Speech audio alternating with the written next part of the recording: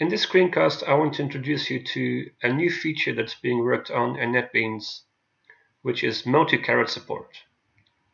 This has been asked for many years already, but it's a lot of work. An editor that does not initially support multi-carets is very difficult to be upgraded to later on support it. Right now, you can see I have my caret at the end of the word first in this list.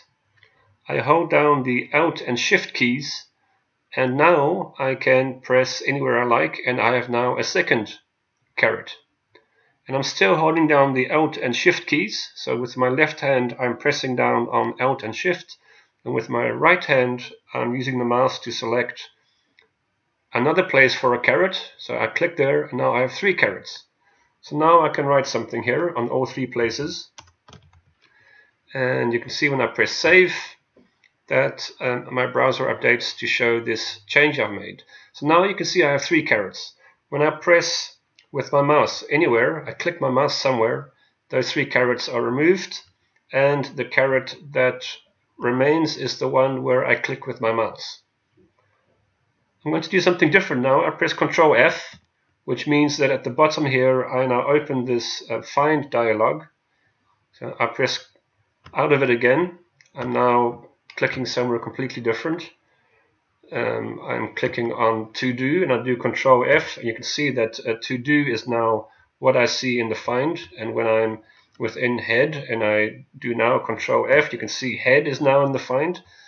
But now I will do here new, and I'll press Ctrl F, and again new is now in the find. You can see here I can click on the select button. And when I do that, all instances of that word that I have entered within the find dialog are all highlighted at the same time, and in each case I can see a caret. So now I can write something here instead of that new, and I do Ctrl S, and you can see that the browser updates. So there is integration of this multi-caret support with the find functionality. Now again, I'll double click on the hello to select it, and I press Ctrl F, and I can see that hello is now in the find. And when I click on this select, all the places where that set of characters that I have specified, in this case hello, where they are found, immediately a caret is put in front there, and immediately I can type something different instead of that set of characters that I had selected. Now this is obviously wrong, so I select that and I press Ctrl F, and those characters end up in the find.